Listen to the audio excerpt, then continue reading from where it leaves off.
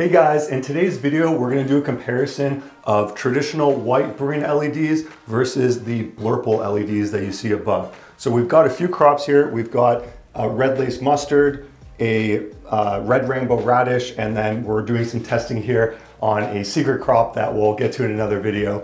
But we're gonna do a taste comparison. We're gonna do a yield comparison and a color comparison between the white and purple lights and see if there is any difference to help you decide if you should go with the blurple lights or the white lights for your grow or business or farm.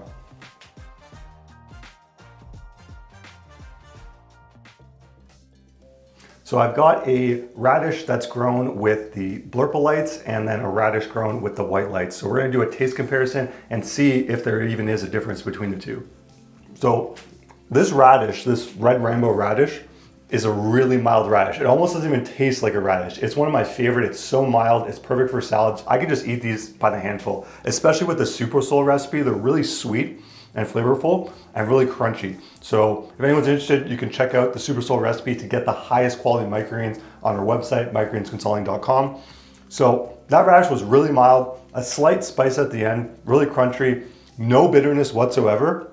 No, not even a mustardy strong, like a strong mustardy flavor. Now let's see what they taste like under the white lights. I would say very similar. The only difference I'm noticing is there's less sweetness, which is actually what I noticed before in my previous test comparing the white and blurple lights, is that the radish, or actually it was a mustard, had less sweetness to it grown under the white light. But pretty much they taste the same. They're grown in the same soil, same seeding rate. Everything's practically the same. We used a little green seeding machine to seed both of them, so they have the same exact density. So overall, I wouldn't say there's much of a difference in flavor, except there's a slight extra sweetness with the blurple lights. Next, we're gonna test out the difference between the red lace mustard that's grown under white light and the red lace mustard grown under blurple light. So let's see if there's any taste difference. These are one of my favorite mustards. They're super spicy at the end, but they have a really nice mustardy flavor. So they're really spicy. It was kind of like a whole experience. Like it started out sweet and then it started getting mustardy for those of you that like the mustard flavor. These seeds are, I believe, only available at High Mowing Organic Seeds. They're a really high quality seed. They're much smaller leafed, as you can see, compared to the radish. They're a very small microgreen, but they're great to add in mixes because of the color. They're very unique, like blend of purple and white. And I actually just posted a picture recently on my Instagram of this variety close up so you can really see the texture of it because it's really cool. So if anyone's interested, you can check out High Mowing Organic Seeds to get this specific variety of mustard. So that was the white one we just tried, the white LEDs. Now we're gonna try the blurple and see if they taste any different. This is kind of the opposite, where there's a more pungent flavor in the blurple light, but there was less sweetness at the beginning, which is really interesting. So, well, you know, this is not a science experiment. This is just testing to kind of show you guys what the differences are. From what I can taste, I actually prefer the white light over the blurple light for the taste of this mustard. Now let's move on to the yield and color variation between the two varieties. So as you can see, these are both a beautiful color purple. They're this like spotted purple green color, and they're absolutely stunning. They're one of my favorite mustards to grow and to just look at for the pure beauty. But the underside of the leaf is actually green. So while the top is like a purple green, the underside is actually green. So you get this nice mix when you cut them and put them in a bag or in a clamshell. Now, I don't really, to be honest, see much of a difference between the colors. To be honest, I expected the blurple lights to have a deeper hue of purple, but to be honest, they look exactly the same. This just so you guys can know, these are the blurple lights and these are the white lights. One thing you can maybe notice if I lift these up, right at the edge at the front, there was a bit less light because they weren't completely centered, and it's got a little bit more green on the end there. So definitely having enough light will give you the color. So that's one thing a lot of growers will use, not enough light to grow their microgreens, and they will get a much greener red mustard instead of getting a red mustard, which is what you generally want, not only for appearance, but also for the flavonoids and antioxidants. The color red has a lot of those polyphenols in the leaf itself. And if it doesn't get enough light, it's not gonna be able to produce much of that pigment, and that pigment is what we want for the health benefits, along with the minerals, having good soil like super soil and things like that. But the pigment, if you're gonna grow a red variety, you definitely want it to be as dark as possible, because you're gonna get more of those nutrients in the product. Now the radish. These are both red Rambo radish variety, the exact same seeding rate, everything else is the same, just the lights was the only difference. This is the white LED, and this is the blurple LED. I don't see really a difference in the color, but to be completely honest, I think the white LED's leaves actually look bigger, which is quite surprising to me. And they also look more like full. Like these ones are a little bit not floppy, but they're a little bit, the leaves aren't as big and they're kind of flopping a little bit. They probably need a little bit of water, but I honestly don't think that's what the issue is. They all got exactly the same amount of water. So from a visual perspective, I'm actually quite surprised the white LEDs actually look better in this case. So this is, to be honest, a little bit shocking for me. I was expecting the blurple lights to do better. This is why it's really important to kind of do these kind of tests to showcase what is actually possible with the different lights, because for a very long time, I've been a firm believer in the blurple lights, but doing more of these experiments, while I still think for most things, blurple lights are gonna be better, they're gonna be more efficient, get higher yields. So far in my testing, comparing the Barina Blurple and the Barina White LED, there's not a significant difference. I think from a flavor perspective, the Blurple are definitely better flavor-wise.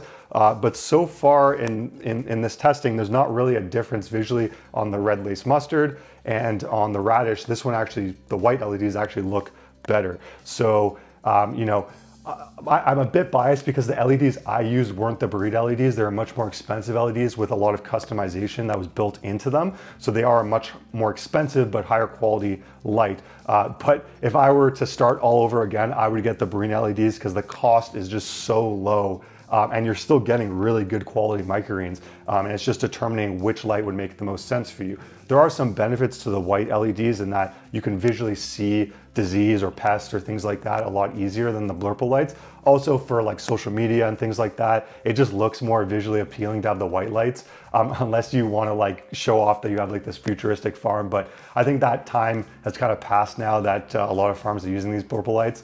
So the next thing we're gonna do is see what the yield difference is and see if there actually is a difference between the white LEDs and the blurple LEDs.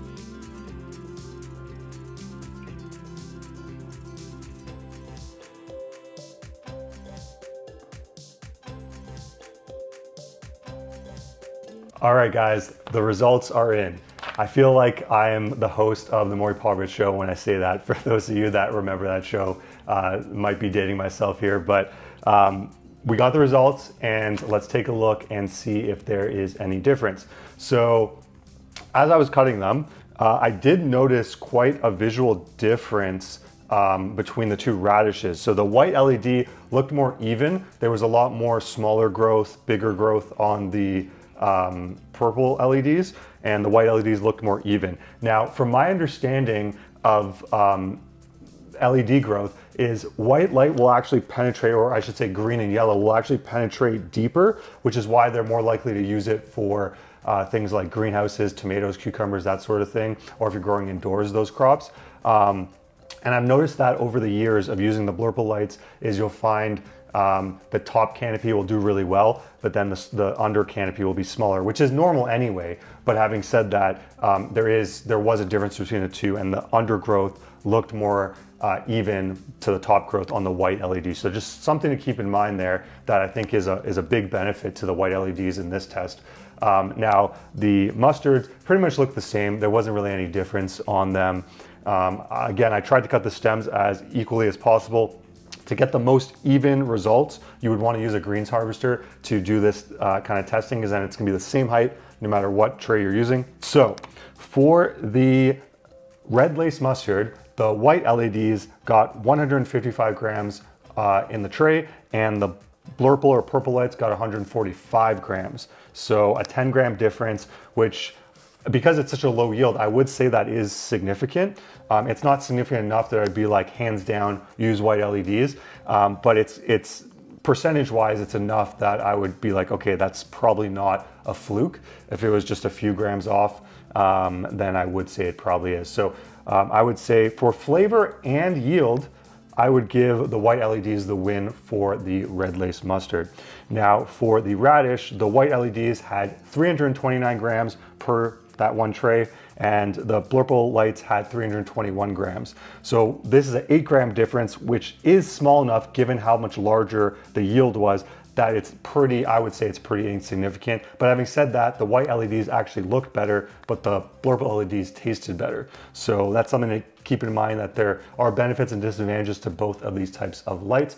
Now, this red lace mustard is a very small variety seed. So if you are gonna grow it, if you're growing it for chefs, that sort of thing, it'll still be very profitable to grow on its own. So if you are gonna sell this as a retail product, I would recommend mixing it with some higher yielding mustards, like the Tokyo Bacana we grew last time, got quite a bit higher yield than this guy. But the radish, I would say these are pretty good yields. The density was great. No mold or anything like that on the trays, which is really important. And as always, I put a fan on 24 hours before harvest. If I were to try to maximize yield and size, the red lace mustard I'd probably grow for another 2 or 3 days. So these were all grown for 9 days, but I'd probably grow the red lace a little bit longer to get a true leaf, which would look better, but also increase the yield of the product. So that's it for today, guys. Thanks for tuning in. If there's any other tests you'd like me to do in the future, please put them in the comments below. And thanks so much for watching. We'll see you in the next one.